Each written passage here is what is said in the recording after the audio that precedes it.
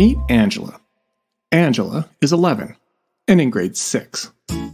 She's an only child and lives with her mom and her dad. Angela is a super flexible thinker and has an enormous imagination. She loves fantasy fiction and creates her own imaginary worlds that she sometimes brings to life with Lego. She loves video games. She could spend hours playing, and sometimes even forgets to eat or go to the bathroom, which has happened once or twice. Even though Angela spent a solid week doing nothing but making the Lego Death Star, she has a hard time focusing on most other things. She's often daydreaming and distracted by little things when she's supposed to be paying attention. And although Angela has really big ideas and easily starts a lot of projects, they rarely get finished. This is especially true when it comes to schoolwork. Angela has so many thoughts and ideas and questions and plans swirling around in her brain that she often forgets to focus on what's right in front of her. Angela has a brain that works a little bit differently. Her brain has something called ADHD.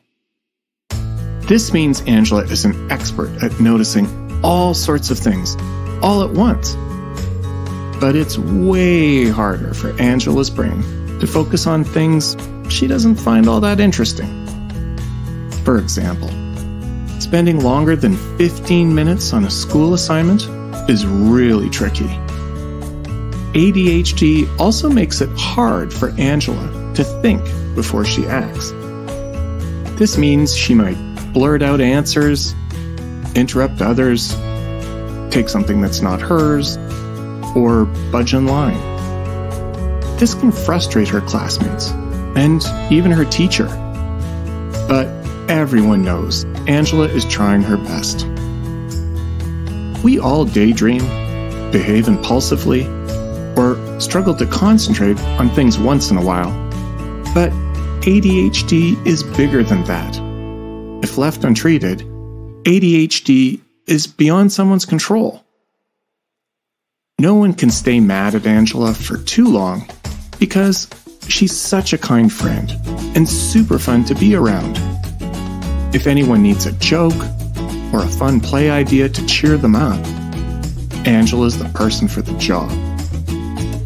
There are a bunch of things that can help Angela's brain focus better. She has a to-do list to help her get out of the house in the morning. She takes some medicine at breakfast time. She has a timer on her desk, next to all the rocks, sticks, and paper clips that she's collected at recess, of course. Her teacher checks in and helps her get started on her schoolwork. Her parents help Angela keep her room tidy and backpack organized. All of this helps Angela manage her ADHD way better. When she gets her jobs done, she has more time to explore her imaginary worlds and share her epic creativity with her friends.